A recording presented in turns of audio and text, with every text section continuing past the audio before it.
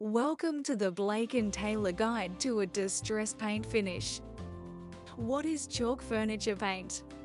It's an easy decorative paint that adheres to a number of different surfaces with minimal prep.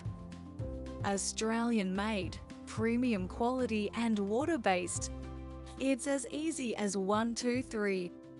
Just clean, paint, protect. Turn outdated furniture into something beautiful. Let's begin. Gather your materials. Remember to do any repairs, fill any holes, and remove your hardware. Step 1. Make sure your piece is clean and remove any dirt and grease.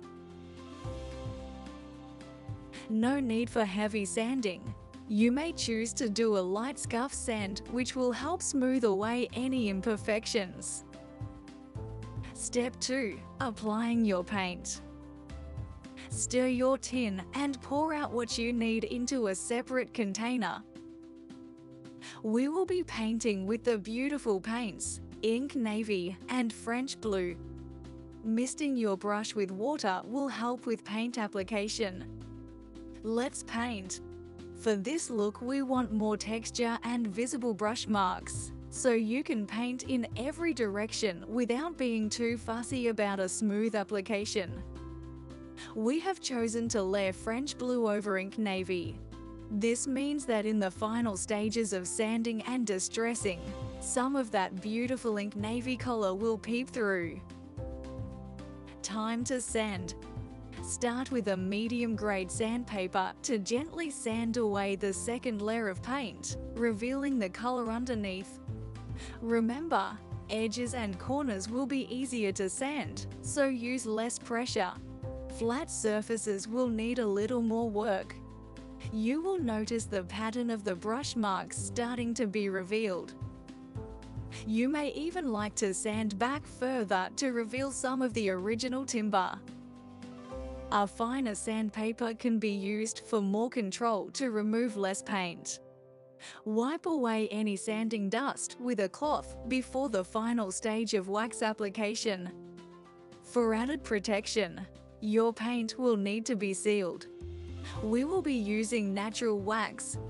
Step 3. Protect. Using natural wax will give you a clear, matte finish. Wax can be applied using a clean brush, sponge applicator or lint-free cloth. We'll show you how to apply using a brush. Working in small sections, apply a small amount of wax in a circular, sweeping motion. You will notice the paint color will start to darken. Remove any excess wax with a lint-free cloth. Continue in sections until the entire surface has been waxed. If you want a matte finish, allow the wax to dry overnight without buffing.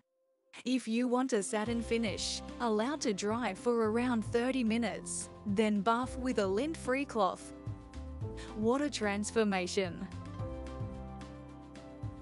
If you like this video and want to learn more techniques, then check out our other guides and videos at www.blakeandtaylorpaint.com.au.